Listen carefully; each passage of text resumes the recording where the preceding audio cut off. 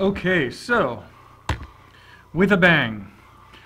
So assignment number 14, I've created a new project in my workspace, and I'm going to start by creating 3 classes in this project. One for fireworks, one for particle, and one for projectile. So file, new class, fireworks. That's going to be my top level class. File, new, and I can do an Alt-Shift-N. I think I'm going to do that one, new class. And this time, particle.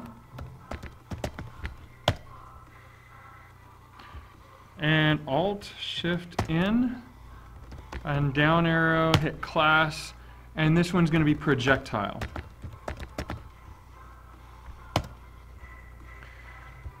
Now fireworks is going to be my top level class, and we're going to do a lot of the normal same things that we've done in the past. Extends JFrame.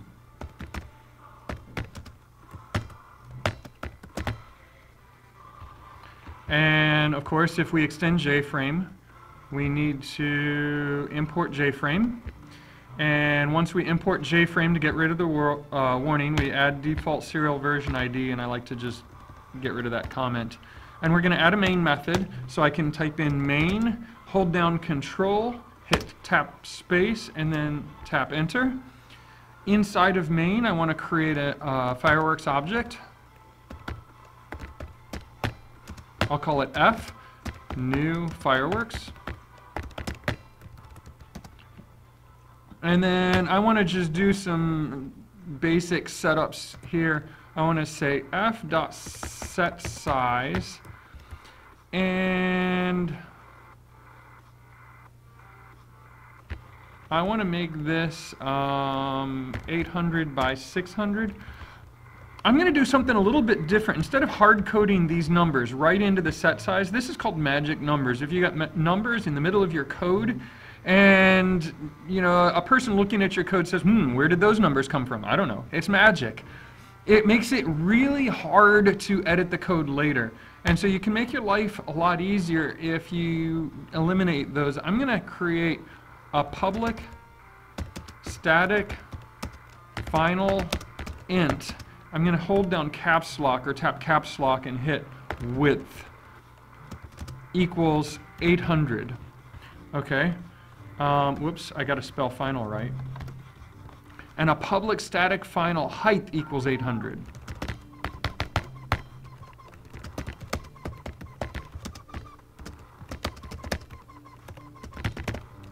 Or equals 600. Okay? And now throughout my code, I can just use width and height, and then when people look at it, they know exactly what it is. So width and height. Okay, so I'm setting the size of my JFrame, and whoops, I got to spell things right. And then I want to make it so that they can't resize it. It just makes my life easier. F dot set resizable to false. And then what else? I want to say F dot set default close operation to JFrame dot exit on close, okay? So that when they click the little X button in the upper corner of this window and close the window, it'll clean itself up nicely. And then F dot set visible to true. And everything up until this point is going to be pretty much similar to all of our apps as long as we're setting the resizable. I mean, some applications need to be resizable. This is just a simple little game thing. And I kind of feel like it's not worth all the effort to make it resizable. So I'm just going to set resizable to false and then create some static final variables, width and height, that indicate its size. All right, so in my fireworks thing, what am I going to need? This thing is not going to have any special buttons and widgets, so I'm not going to add items like buttons and widgets and a panel to draw in, like the It's Amazing assignment. Instead, I'm just going to add a paint method, public void paint graphics G, like we did in the faces and random faces. And if I'm using graphics, I got to import graphics. So we're going to have a paint method, and we're also going to need a constructor. So I'm going to say public fireworks. And inside of this constructor, we'll initialize all of our instance variables. Now, the first thing I would like to do is to make it so that you can just click and drag out a little line, and it'll draw that line. Whenever you're going to be capturing mouse events like that, you need some kind of a mouse listener. Now, I could make one of these other classes a mouse listener and add those as the mouse listener for this application, but that doesn't make a lot of sense for this particular application. Sometimes it makes sense. But for this particular one, I'm just going to go ahead and make the fireworks application itself a mouse listener. And also mouse motion listener. So I'm going to say implements mouse listener. Okay? And if I implement the mouse listener interface, I've got to first import it. And then after I import it, I've got to add the unimplemented method. So if I just hover my mouse over the underlined fireworks, it's saying, hey, look, that interface requires that you add certain methods, and you haven't added them yet. So go ahead and I'll let it add the unimplemented methods for me, and we can't see except that it has now added these mouse click, mouse press, mouse release, mouse entered, and mouse exited. These are the methods that will be called when those events happen. Okay, all I've done now is said that JFrame, because it implements mouse listener, it is able to handle the events, but I haven't registered any mouse listeners for my JFrame yet. Okay, so fireworks implements mouse listener, and it is also a JFrame. I'm just going to say add mouse listener this. And so it doesn't like that. Why not? Oops, because I didn't spell it right. Add mouse listener. Okay. What that does is it registers this fireworks app registers itself as its own mouse listener. Okay. So I'm just going to put some print statements so that we can see what's going on here and then run it. So it's not going to do a whole lot of interesting stuff, but I'm just going to say SYSOUT and then control space bar and then mouse clicked. I'm going to copy paste that line to each one of these and change it here to pressed,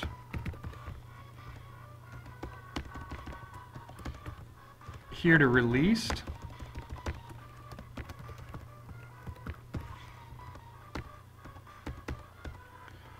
here to entered,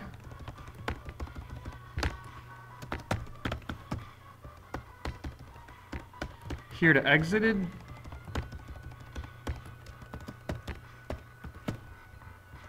and that's it. So these are the different events that we can capture. Mouse entered, mouse exited, mouse released, and mouse pressed. And I've just added these little print statements so that I can see that I'm actually capturing and handling those events like I think that I should be. So if I try to run this thing right now, it's just a little bit of basic framework that is common for a lot of games. So now if I click, oh, I had a lot of stuff happening. All right, so whenever my mouse rolls over, boom, I get a mouse entered event. When it rolls out, I get a mouse exited event.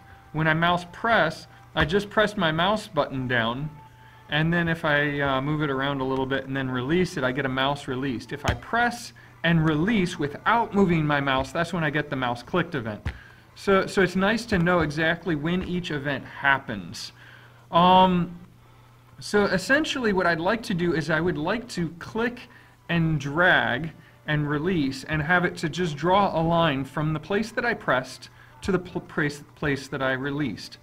This mouse event thing holds the information about that particular event, exactly where that event took place, the X and Y coordinates of the mouse at the moment that it took place. Okay, so what I'd like to do is I'd like to store those. So I'm going to store mouse event pressed. And I'd also like to store a mouse event released. Okay? And then in mouse pressed, I'm just going to set pressed equal to E.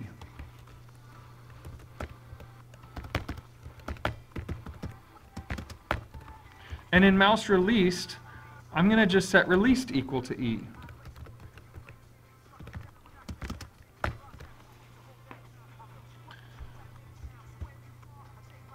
In Paint, I'm going to draw a black background because I like a black background, so I'm going to say g.setColor, color black, and then g.fillRectangle, 0, 0, and then I have this width thing that I defined. I know this is the width that I defined, so I can just select it and then select the height that I defined. Oh, I accidentally did a fill 3D rect. I don't want to do that.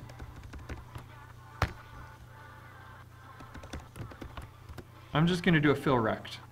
That'll clear the background.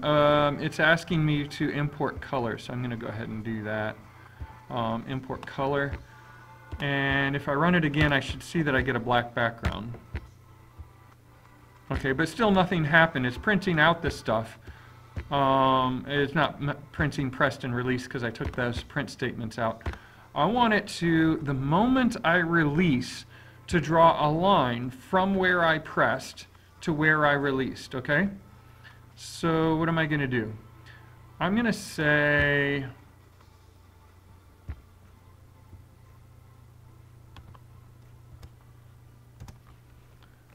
G dot draw line pressed dot get X pressed dot get Y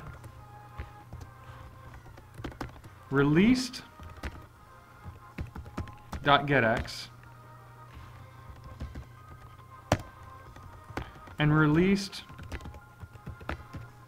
dot get Y. Now this is going to create some problems for me, but I just want you to see the problem and then understand what it is and how to fix it before I add all that code and you type a bunch of stuff that you don't understand. So let's just go ahead and run this, and it should draw a line from where I pressed to where I released. Sort of, except that it crashes immediately. I see all this errors in my output. Well, let's click, I'll drag, and I release. Nothing's happening. All right. It is actually drawing the line, believe it or not, except that it's not repainting it on the screen. Paint got called exactly once when the thing first appeared. We want to force it to repaint.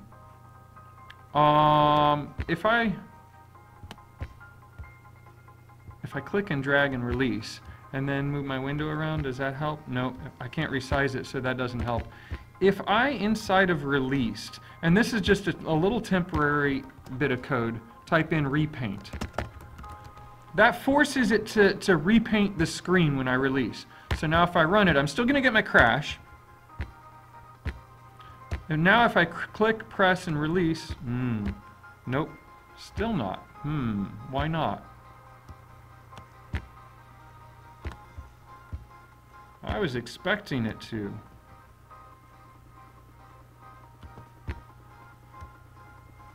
Let's fix the crash and then see if that fixes our problem. What's happening? When this thing first opens, it calls paint. And I've got a pressed variable and a released variable, but I haven't actually assigned anything to them yet. And then I'm trying to draw a line. So let's do a little something else. I'm going to create a flag. I'm going to make these private and have a private Boolean, and I'm going to say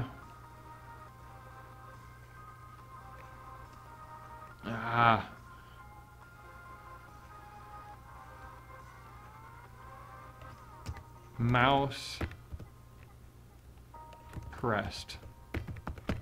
We're going to change some of this a little bit later. I'm going to start out in the constructor with mouse pressed equals false.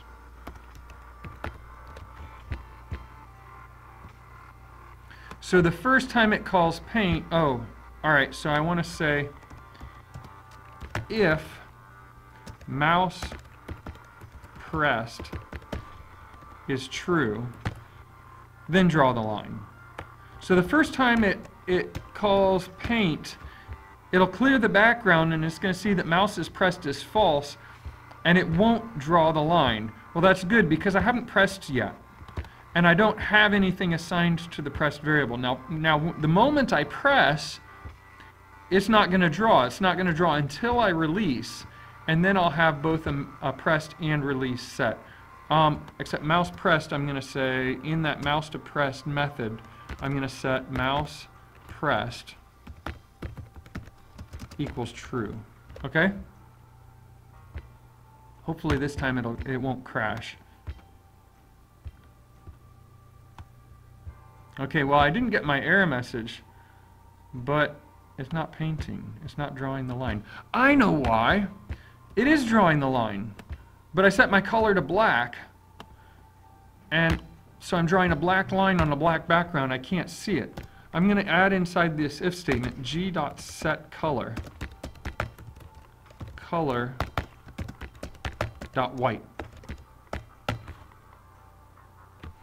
Now let's try it again, hopefully. Click, drag, release. Hey, I got my white line. Now if I click, drag, and release again, I get another white line. Now that's not exactly what the effect that I want. I want it to draw the line as I'm dragging my mouse around, and for the line to disappear when I release. Okay, so we've got this press and release event, and we really do need to capture those. I really don't care about mouse clicked, mouse entered, and mouse exited. So I'm just going to delete those comments, or the print statements that are inside of those. And I'm going to click the little minus sign and fold those up because it's really just kind of a lot of gobbledygook that I don't want to look at. Those, I had to put some sort of implementation for those methods because I'm implementing the interface and the interface requires it. So I've got them, but all I've got there is stubs because I really don't, even though I've got to have an implementation, there's nothing in particular I want to do when those events occur. So I just leave the empty stub and nothing happens. But I really did care about the mouse pressed and mouse released. So now I'd like to capture an event for mouse moved. So what I would like to do is I'd like to put a comma and implement another interface called mouse motion listener. And of course I have to import mouse motion listener, and then I have to add the unimplemented methods. And I'll see that I now have stubs for two more methods, mouse dragged and mouse moved. And it's really the mouse dragged event that I'm worried about. So I'm just going to delete this to-do thing because I'm not going to do anything for mouse moved. But mouse dragged, what I'd like to do, I'm going to change... No, I'm not going to change that. I'm going to get rid of these for now. I'm actually going to copy those and paste them into where it says mouse dragged, okay? So now this variable is poorly named now because it's not released, but we'll worry about that later. Mouse released, I'm going to set pressed equal to false. So it stops drawing, oops, mouse pressed to false. So it should stop drawing the line as soon as I release the mouse. So the idea is, as soon as I press the mouse, it'll start drawing the line. And as I'm dragging, it resets the released location and repaints. So I'm going to hit play. Matthew Mahaffey, Christian Merck, Wes Oops, Clawbaum, I've still got an error. Eric Wolf, I need a semicolon. and Sidney Williams. Also, Kathleen Ashmore, Kelsey Wolin, Caroline Henderson, Valerie Pruce, Caroline Runge. Not exactly what I was expecting. Why not? Well, I implemented the methods, and so my J-frame is a mouse motion listener, but I never registered it to listen to the mouse motion events. So I've added mouse listener. I need to also add mouse motion listener. This. So now if I run it, hopefully, I click, I drag, and hey, I got my little rubber band line. And that's a little bit useful input. Now, it doesn't disappear. Why not? Because I don't repaint on released. Now, eventually, we're going to get rid of these repaints. But for now, just to make things look a little bit better, and we're going to put the repaint somewhere else, essentially. But for now, I'm going to put the repaint under mouse released. We had it there, I just took it out. I can click, I drag, and release. Now eventually we'll have it so it creates a projectile, and that projectile will fire out and then explode. But for now, this is a good starting point, a good stopping point. I'll add the projectiles in the next video. All right, work hard. If you have any questions or problems, please let me know. Thanks.